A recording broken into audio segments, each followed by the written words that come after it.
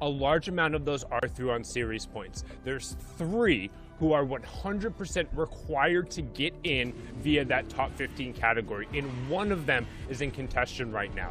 That is Left Eye, Fnayan, and the other trio mate. I apologize, I forget that right there. I'll go ahead and get that information. But they're currently sitting in 7th.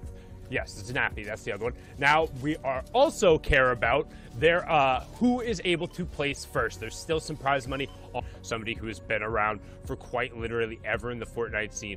Wolfie's the World Cup duo runner-up with his partner Rojo. And then you have CRR, known for being one of the strongest and most mechanically talented players in Europe. And you see the lineup coming up. Wolfie's hitting Nakos, and there's no teammate nearby. We saw that the French squad there has a little bit more of a split route. He's trying to get over and cover his teammate and to get the revive off right away. It looks like they're just going to have to settle for the 275 damage. And actually, another team is closing in on him. There's a box fight going on that side, so Wolfies is just going to play the observer and a spoiler as Floki is separated. So it's effectively a 1v3 over on that side, and you can see Wolfies ping out the danger ping over there and saying, hey, we can push that as Clement goes down. So it's all going to be on the back of Floki's, and Wolfie's finding another 275 tag, so no worries for them on that Storm Surge. It's brilliantly done from the young Englishman. Before you know it, everyone's bumping and everyone's fighting, and Wolfies has kind of just like ignited that engagement as Blackie, CQ, and Robaz flies on by. You kind of mentioned the teams are looking in. Let me give you some numbers. We have 6 teams sitting in the top 15 have yet to qualify. Hiding here in the house just on the edge of zone. That's not necessarily someone you want to be. I would have rather seen them rotate a little bit more centrally, as now they're kind of leaving themselves open to this aggression coming from the north. They're going to try and get together, fight hip to hip, get in the box. You see the spray coming through, and that's Chapix. Chapix will end up getting down there. You can see Link also getting squeezed up in the feed, so some good knock coming through there and a good conversion to get Bondig on the board here, and a great edit shot right there coming out, finding Milan, gets the 110 on the headshot afterward, and Nana's going to clean that up, and a quick little ambush turns the other way around. Got to be careful about what you're hunting there. Yeah, I'm going to say this straight up. If your drop spot is by fishing spots and you don't have somebody on your team, like the second you find a harpoon at least hitting 3 drop spots, you're doing it wrong. Also, not only because the availability of shields that are there and not guaranteed coming through, as we have see Patrick finding some great shots there on the AR spray from the hip, tossing 200 pump back to make sure they get the shakedown for the additional information as well as the mac damage. So now Mick the Beast is going to be under pressure as they're going to continue pushing forward because, you know, they want all that prize money. They want that #1 spot. They want to be going into the heats next week saying, hey, we got all of this, and making sure they do all the little things right, bringing over the legendary Bolt Sniper to make sure they get the headshot. That one elimination puts them 755 damage above the Storm Surge threshold. Already averaging 6 elims in day 1, 6.5. Their average placement is 8th place. Patrick coming in and closes out Kovac from the backside. Hen is now on the front side here, going to get the last remaining member of this trio. Almost whips it, and they're going to wait for this opportunity for everything to catch up because Hen is moving at a blazing pace. Connected, converted, points awarded for Hen and his trio, and they're not slowing down.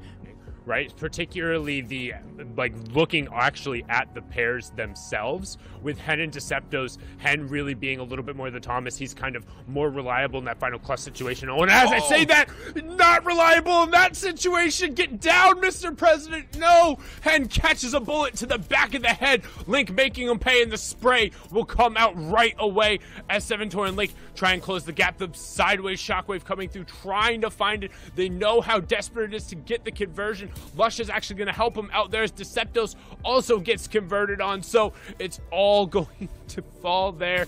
So close from Tatters. It's all on Patrick's back. The Navi player trying to hold him back as he's going to be sandwiched on the edge of the zone. And like I said, look at it. Patrick now is down to the sliver of HP, and he's been chosen by the lobby and gets eliminated right then and there. The pressure was too much, and out goes the top trio from day 1. The theme, Sundown, of what's happening, the bottom of the board affecting the top of the board. It just shows, again, how stacked of a talent that we have here today. And so much HP is being drained from you as you're fighting for your life. And look at this, a cheeky hidden hiding moment right here, hiding in this cone. I don't know if that's his cone though, because it had a red edit symbol on it. It does have the med kit underneath him, but this is zone number 4, so I think, yep, I was just about to say, that's a 5-tick zone. There's no possible way. Pop a bandage, Zexro, try and pop a med kit, Floki, but going to go down instead. Need to drop it. Will deactivate when 50 are left, and Ref's guard now going to open up his edits and look to return some shots. We're about to get into the chaos of the end game. Zone 6, 7, 8, 9 are full rotation. 9 is the one that completely closes up. Ref's guard closes out that elim, gets a nice 1 point right there, and we joined in, they had 0 points. They got 3 points right then and there. In the blink of an eye, you could just start racking up points long as you stay on your feet. Now we're going to take a look at a team that could do very well and possibly get the victory royale, and that is the Cooler ZQ, Blackie, and Robot sitting at height. Trios, and it's different from duos and solos. You don't want to go for height this early, but in a trio, you have enough mats, you have enough kind of coverage to hold on to it as much as possible. But the issue is it's really hard to hold on to it when you have max pulls like this zone. So expect this trio to kind of vault their way over to make sure they claim height again. It's going to be an interesting thing how it all rolls out, but right now they're not yet in a real strong position to get the victory royale. Yeah, there it is. They're about to shock on over and then crank for height. Really strong performance right there so far for ZQ, Robots, and Blackie. And a good job from ZQ, putting a little pump shot down there on the only players who'd be able to contest. Now they're going to bout face and begin to rifle fire. Notice how in the bottom right-hand corner, everyone else has to go past them. They need to connect on these shots, though, to guarantee they still have the high ground. As somebody comes straight into his box, and it's Mongrel, and ZQ turns it around. He finds the huge 170 into the 200 on the ground, and Mongrel tries to clip it again. He tries to put him on the highlight reel like he did for Nikov, but instead, Mutombo comes out, says, no, no, no, no, no, slaps him down. ZQ holds the high ground because of that shot, and they're going to be able to run it out with a much-needed turn of events here. Blackie and Robabs putting down some shots as everyone else continues to tarp forward.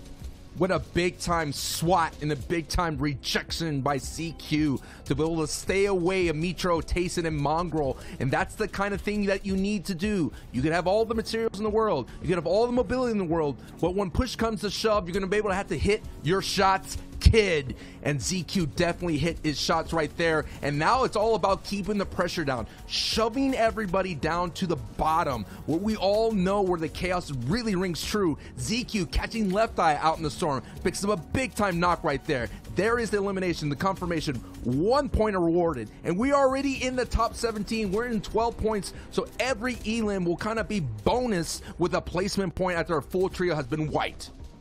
Yeah, and we just saw the full trio wiped of Left Eye, Fnayan, and Mappy. That's one of the trios who has to place in the top 15, so they're going out in 13th here. ADN gets cleared out on the low ground. We're going to hop back on over to Mr. Rejection himself as he serves up another one there. Huge shot onto Rajasher. The Ovation player gets taken down, and it's ZQ on the high ground, still 36 mats, and you can see him trying to use as many of those soft mats to just get connections because he knows straight tarping out isn't going to be an option for much longer. But we're into our top 10 trios, 9 trios left, just over 20 players remaining as ZQ continues to rain fire down, but he needs to be aware of his medium bullets. Does have the shockwave as well for a little bit of playmaking opportunity. Gonna continue to tarp out as he goes to work.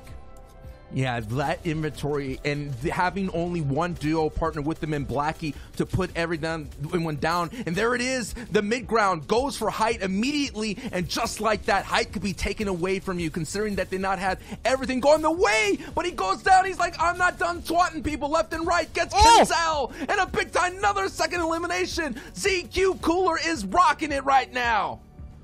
And he also has the 2 floppers. He's going to pop one. He has the bandages if the zone cuts back, but it'll only save him a second. Trust me, I know this. Now you can see we'll get a tarp over on the side. We've talked about EU, and it's how it's the effort of the Lone Rangers and ZQ. He took out Mongrel. He took out Wolfies. He took out Kinzo. Who can't he take out on his way to a top 5 performance? That's another huge one. Pushing him in top 4 now, and these are full eliminations as well. 9 elims on the back of the Cooler player. ZQ continuing to tarp forward as we cut out now. Vato up on the high ground, continuing to work down. Can he find a little bit more space? The sideways shockwave coming through from the user player. Not able to find it necessarily, but the question is, will the run end? And there it goes. ZQ finally goes down, but he gets the third place out as the match will then come to a close. Well done from Vato, Leo, and Airwalks to secure the victory royale, but man, the stole was Really impressive stuff there, you know. He ended up coming in with a big 11 eliminations in third, which is really going to hopefully move them up in the leaderboards. Over there, though, ZQ, the man who I think hasn't slept in a month in the fashion he was. And this is the page I'm kind of most interested in to see which teams are still trying to